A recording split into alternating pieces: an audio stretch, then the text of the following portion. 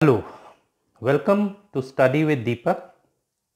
Today we will do class 12 Cbse board English chapter My Mother at 66 by Kamla Das. But before we start, I want to tell you to please subscribe to the channel Study with Deepak. Thank you. So this poem is written by Kamla Das and here she has described her fear of losing her mother. ये poem कमला दास ने लिखी है और यहाँ पे उनके मन में भय है अपनी माँ को खोने का, जो हम सबके मन में होता है. Driving from my parents' home to Cochin last Friday morning, I saw my mother beside me. Doors open mouth, her face ashen like that of a corpse, and realized with pain that she thought away and looked, but soon put that thought away and looked out at trees sprinting. अब इस poem में कमला दास ने बताया है कि जब वो she was driving from my parents house, she अपने पेरेंट्स के घर से कोचिन जा रही थी. लास्ट फ्राइडे की बात है ये. सुबह सुबह I saw my mother beside me, और कार में उनके साथ उनके बगल में उनकी मदर बैठी हैं, उनकी माँ बैठी हैं. डोर्स ओपन माउथ, माँ का मुंह खुला हुआ है और वो ऐसे बैठी हुई है मुंह खोल के. उनका चेहरा जो है वो बिल्कुल ऐश की तरह, राख की तरह हो गया है. मीन्स चेहरे का रंग उड़ चुका है, क्योंकि एक वृद्ध अवस्था में बुढ़ापे के समय ऐसा हो जाता है. चेहरे की रंगत धीरे धीरे, चेहरे की चमक और रंगत खो जाती है. हर face ation like that of a cops, ऐसे लग रहा है जैसे कॉप्स. कॉप्स मतलब होता है कि एक डेड बॉडी. अब यहाँ पे उन्होंने फर्स्ट स्टैंजा में अपनी मदर के लिए 3 बातें बताई हैं. कौन सी 3 बातें हैं ये आप अंडरलाइन कर लें. कौन सी 3 बातें उन्होंने अपनी मदर के लिए बताई हैं? उनके लिए अपनी मदर बताई हैं डोज, एशन और कॉप्स. 3 तरह से उन्होंने अपनी मदर को डिस्क्राइब किया है. डोज का मतलब होता है कि डोजिंग, नींद में सोते हुए रहना. एशन, ऐश की तरह, राख की तरीके. और कॉप्स मतलब होता है कि एक डेड बॉडी के लिए. 3 पॉइंट्स हैं जिसमें उन्होंने अपनी मदर को डिस्क्राइब किया. एंड रियलाइज विथ पेन, और उन्होंने, जब आप अपने किसी सगे संबंधी को बहुत प्यार करते हैं और उनको ऐसी हालत देखते हैं, हम लोग कभी नहीं चाहते कि वो लोग अपनी वृद्ध अवस्था की तरफ जाएं, वो बूढ़े हों. और तो इनको भी, कमला दास को भी अपनी माँ को देख के बहुत दुख होता है, उदास हो जाती हैं ये. और एंड रियलाइज विथ पेन, और दुख के साथ, दर्द के साथ ये रियलाइज करनी है that she thought away and looked but soon put that thought away. और इनके दिमाग में विचार आता है कि मेरी माँ धीरे धीरे समय के साथ बूढ़ी होती जा रही है. और ये, पर इस बात को हम लोग को मालूम है, हमारे पेरेंट्स बूढ़े हो गए, लेकिन हम लोग उसको स्वीकारते नहीं, क्योंकि हम उनसे दूर नहीं होना चाहते हैं.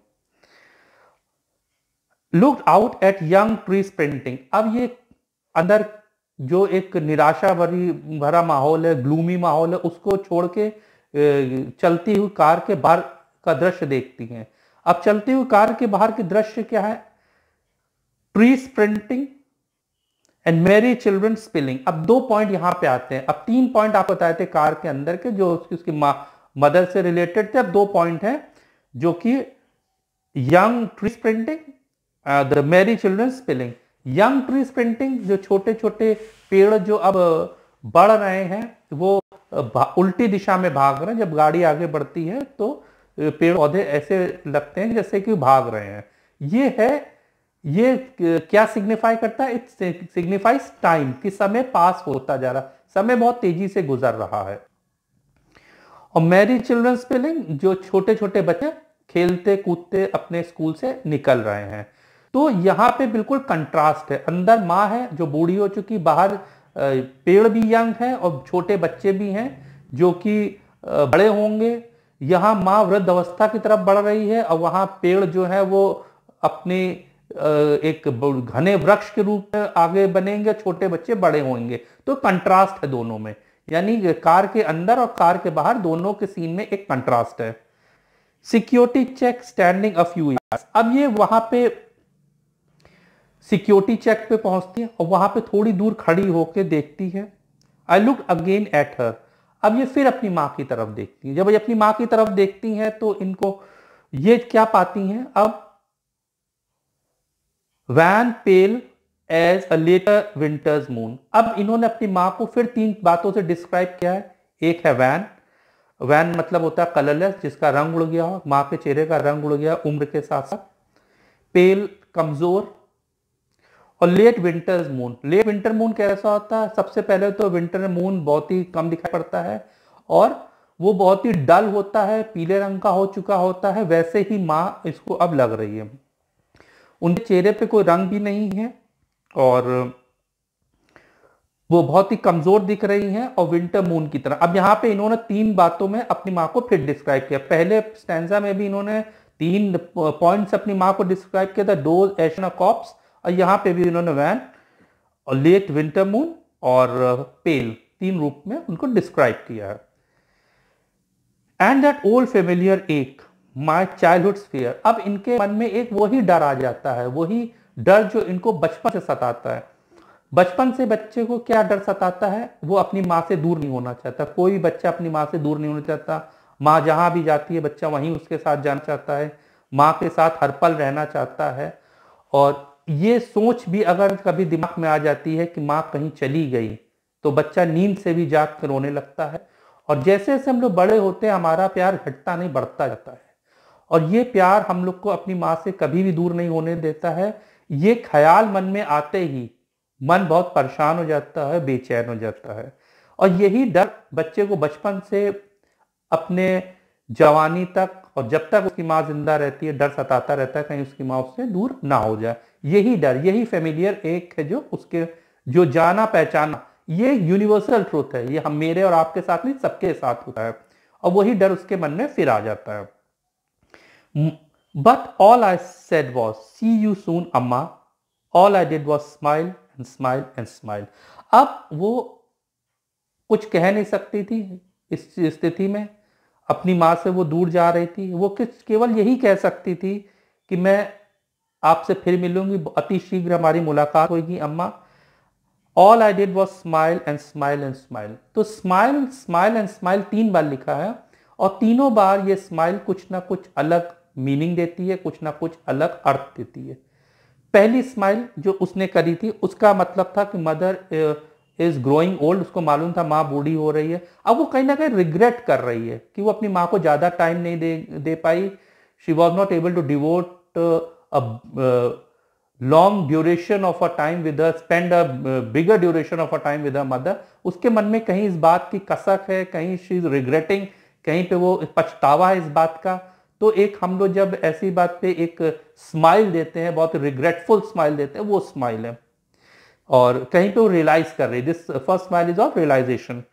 सेकंड स्माइल जो है वो उसकी है कि वो कैसे ब्रेवली इस फैक्ट से लड़ेगी। लाइक ये एक ब्रेव रियलिटी है कि हम लोग को ये एक्सेप्ट करना होगा कहीं ना कहीं किसी पार्ट में जाके, माने ना माने किंतु सत्य, कि हमारे पेरेंट्स समय के साथ बूढ़े होते रहते हैं। तीसरी स्माइल है उसकी होप की, उस होप में कि जिसको उसमें लगता है कि जब मैं लौट के आऊंगी तो मेरी माँ फिर मुझे मिलेगी। ये तीसरी बार उसके मन में एक होप है। तो ये तीनों स्माइल सिग्निफिकेंट हैं, ये हर बार अलग अलग तरीके से सिग्निफाई करती हैं।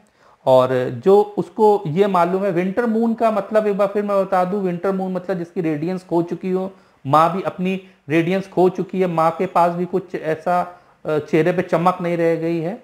और ये 3 बातें जो थी उसकी, उसको हमेशा याद रहेंगी। अब आपको ये क्वेश्चन टेस्ट में भी आ सकते हैं, बोर्ड्स में अक्सर क्वेश्चन आते हैं कि आप कंपेयर करिए कार के अंदर और बाहर का सीन। कार के अंदर का सीन बहुत ग्लूमी है, बहुत ही दर्द देने वाला है, और कार के बाहर का scene it's full of youth और एनर्जी, जहाँ पे छोटे बच्चे और छोटे पेड़ अपनी जवानी की ओर बढ़ रहे हैं और आगे चल के वृक्ष बनेंगे। कार के अंदर माँ जो है वो अपने बुढ़ापे की स्टेज में है और आगे आगे उसका ये स्टेज बढ़ता जाएगा। तो ये कहीं ना कहीं हम लोग को दुख देता है। माँ को 3 बार उसने पहले डिस्क्राइब किया 3 वर्ड से, मैंने आपको बताया डोज, एशन और कॉप्स, और 3 वर्ड में जब उसने बाद में किया था वैन, पेल और लेट विंटर मून। इसके अलावा एक क्वेश्चन ये आ सकता है कि दो इमेजरी बनी यहाँ पे, जैसे कि एक मैरी चिल्ड्रन स्पेलिंग और ट्री स्प्रिंटिंग, ये क्या सिग्निफाई करते हैं? मैरी चिल्ड्रन स्पेलिंग, बच्चे खेल रहे हैं, सिग्निफाई करते हैं कि जो बच्चे जो आगे चल के बड़े होंगे उनमें जोश होगा, उनमें जवानी होगी, उनमें स्फूर्ति होगी, इंथुजियाज्म होगा, एनर्जी होगी। और ट्री स्प्रिंटिंग, समय समय तेजी से गुजर रहा है, ये समय लौटेगा नहीं। और जैसे समय उसकी माँ के साथ भी गुजर रहा, उसको रियलाइज होता है। हम लोग भूल जाते हैं कि हमारे पेरेंट्स हमसे क्या एक्सपेक्ट करते हैं, हम उनके साथ कुछ ना कुछ टाइम तो उनको दें, नहीं तो एक दिन हम लोग भी कमला दास की तरह रिग्रेट करेंगे, फील करेंगे, लेकिन शायद तब तक देर हो चुकी होगी, इससे पहले ही संभल जाए हम लोग। इसके अलावा यहाँ पे एक क्वेश्चन आ सकता है, और 3 स्माइल के मतलब क्या है? पहली स्माइल हमने आपको बताया रियलाइजेशन है, सेकेंड स्माइल का मतलब है एक ब्रेवली फाइट करना, फैक्ट है, और ब्रेव फ्रंट है, अपनी उस सिचुएशन को समझना, और तीसरा है होप। अब इसमें आती है यहाँ पे जो हम लोग करेंगे फिगर ऑफ स्पीच, जो इसमें कौन कौन सी फिगर ऑफ स्पीच है। अब हर face ation like that of a cops is a simile, ये सिमिली है। Eight young tree sprinting, young tree sprinting personification है, ये जो पेड़ों के लिए कहा गया है। The Mary children spilling out of their homes metaphor है। I did was smile and smile and smile repetition है। तो ये आपकी समरी थी माय मदर एट 66। अब नए चैप्टर के साथ हम लोग फिर मिलेंगे, बट चैनल को सब्सक्राइब करना मत भूलिएगा। आप लोग सब कुछ कर लेते हैं, बस छोटा सा एक आइकन प्रेस नहीं कर पाते, उसको प्रेस करके please subscribe the channel. Thank you, have a nice day.